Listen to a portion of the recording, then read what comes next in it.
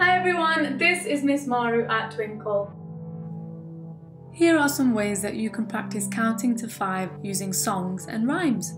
You can use this 5-frame resource in an adult-led activity or leave it out for children to access independently.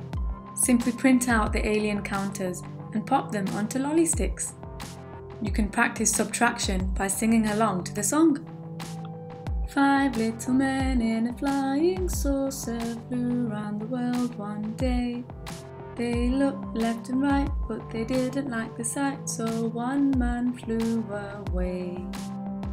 We had 5, and 1 has disappeared. How many do we have left? Continue singing the song and taking away more aliens. Can children talk about what is happening? When we are subtracting, do we have more aliens or less? As a challenge, you could even practice writing number sentences or looking at number bonds to 5. Have fun with these activities. See you next time.